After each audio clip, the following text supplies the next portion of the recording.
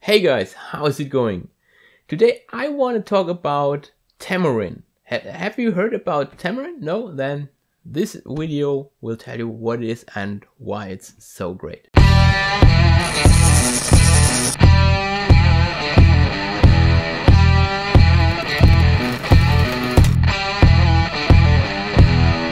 When I started with Java, then back in, let me think.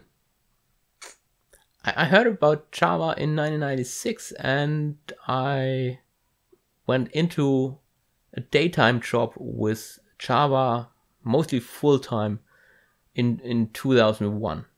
Yeah, it was about 2001 when Java became a major job. Back then I had to download from Sun Microsystems a JDK bundle with the tools and the JRE and the JVM inside. And it was a closed source product. So Sun was the only company that could contribute to Java itself. It was theirs, right? It was just theirs. And if I had a problem with Java, then I had to ask them. So you needed a contract with Sun Microsystems to get help if there's a bug or you have questions or anything. So if you need support, you needed to go to Sun. It was the only vendor of Java. Then later they licensed the technology, so you could have Java from Microsoft, for example, or from IBM.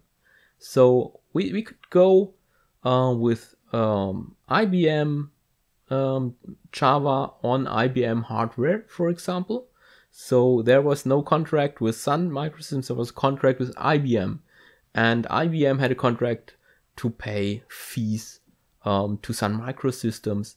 And it was more or less the same product, certainly adapted to IBM hardware or whatever. So still, it was a small world for where can you get Java from and where can you get support with Java. I was very happy when later Sun Microsystems decided to turn the JDK into open source. So the OpenJDK project was founded with the licensees like IBM or Siemens or SAP or Hewlett-Packard in the boat. So they worked together on the sole code source, the sole source of truth. But still it was not an open source project as we know it. If I'm talking about open source, typically I'm talking about Apache, for example, Maven or something where everybody can contribute and everybody can start a business on it. That was not possible with OpenJDK even in that times. It still was a closed world. You had to have contracts with Sun and later with Oracle if you wanted to be part of that crowd. And they opened more and more. But even when Sun was sold to Oracle, still Oracle thought that Java is a cash cow for them. And they wanted to put the hands on it, right? So it took a rather long time until really everybody could simply contribute by going on GitHub with your GitHub account. Simply provide a pull request and push your contributions to the OpenJDK team and make it part of the OpenJDK. And by becoming part of OpenJDK, pushing it into literally every Java distribution. It's more or less all based on OpenJDK. Yes, I know there are exceptions of that, but 99% is based on OpenJDK. But there was one thing left over that really bothered me. If I wanted to get back the compiled binary from somewhere, I still had to go to IBM, to Oracle, to SAP or wherever. So I need to go to a licensee of the Java technology to get a build. Oracle one day published builds on their servers, sure, but they had, well, restricted licenses. You couldn't do anything you want with that. So until recently, you always were bound by some of those vendors. Yes, I know there was like Debian doing their own build, right? But the majority of us was bound to one of those big vendors and to their ideas how the license and the support shall work like. And it was not much vendors. It was really a handful. And as more other companies stepped in, like Amazon with Corretto, the more pressure was on Oracle, and the more they agreed to more opening, right? And there was a group of people, like I can remember the London Java user group, and also, like, for example, Hendrik Ebbers from iChuck, who thought there must be a real community binary I can pull without that license restrictions that those vendors put upon it. And so they set up a project called Adopt OpenJDK. They pulled the original source code from OpenJDK and compiled it for several platforms and published that. But to do that, you need a lot of people, a lot of time. You need lawyers, which you have to pay. You need computers that do all the builds. You need power. You have to buy your power bill. And you have a lot of money to put into that. And so they thought maybe the next step should be going to a big organization that can raise money to make this a stable project forever. And this is what happened to Adopt OpenJDK. They went to the Eclipse Foundation. The details might not be so perfectly well explained. Ask Hendrik Ebbers, he can explain very, very well. But more or less, this is what happened to Adopt OpenJDK. They went to the Eclipse Foundation. And the Eclipse Foundation, they have lawyers, they have money, they have build service, they have technical infrastructure.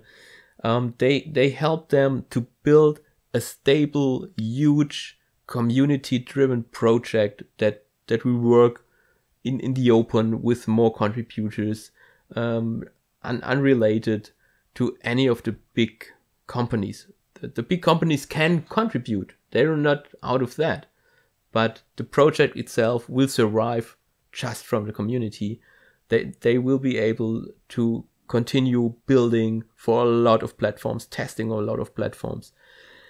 So this is what Temurin is. Temurin is the JRE or the JDK, you can decide about that, compiled by the Eclipse Foundation. And it's bundled with Hotspot, for example, and it's made from the original sources. So this is a real vanilla build. There are other builds, like, for example, Azul Zulu, which, as far as I know, is not a vanilla build. They do improvements. If they won't, why should they call it Zulu? They could call it OpenJDK.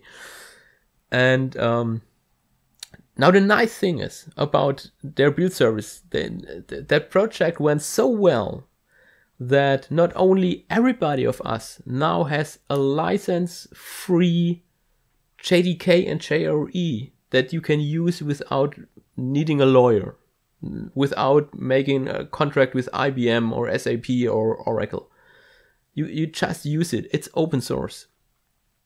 Moreover, there are companies providing support contracts. And this is really funny because I now pull Temurin, which is OpenJDK compiled by the Eclipse Foundation, published as open source, give it to my customers, and the customers, if they need support, or if I need support, we can make a contract with any company. So one of these companies, for example, is Azul. You know Azul from Zulu. Zulu is their own build, so they build OpenJDK, possibly with additions, I don't know. And you have a support contract for Zulu. Now they offer a support contract for Temurin. And that's great.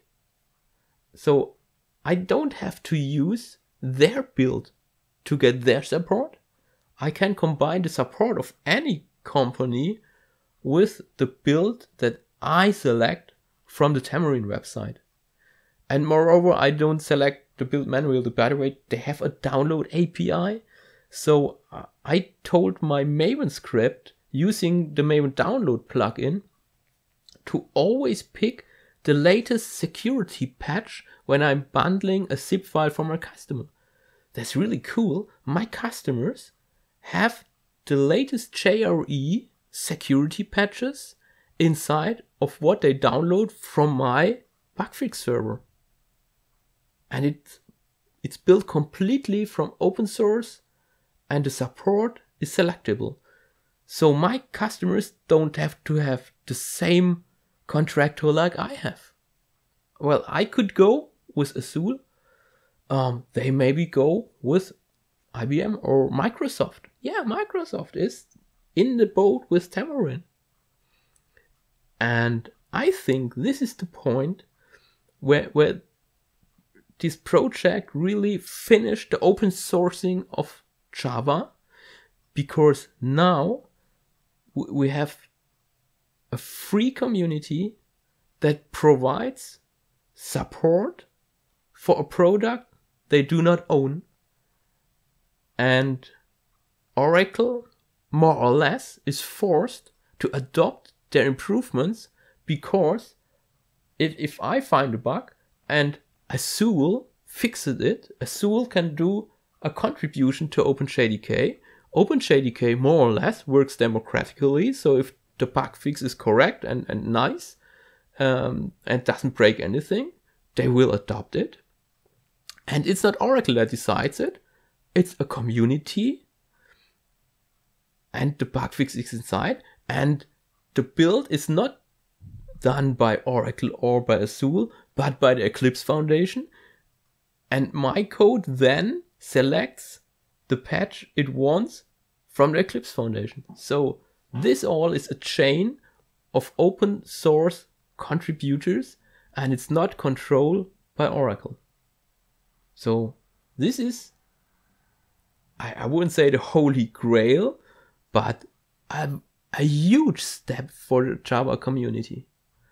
And I hope that you now understand why Temurin is different to any other distribution, and why it's so great, and why you should definitively discuss if it makes sense to switch over from whatever Java distribution you have, whatever you distribute, whatever JDK you consume and use, over to Temurin JDK and Temurin JRE, and to switch over from whatever support contract you have written or assigned to a support contract by anybody offering it for Temurin. Think over that. That's great. So I hope this helps make up your mind about Java and JRE distributions.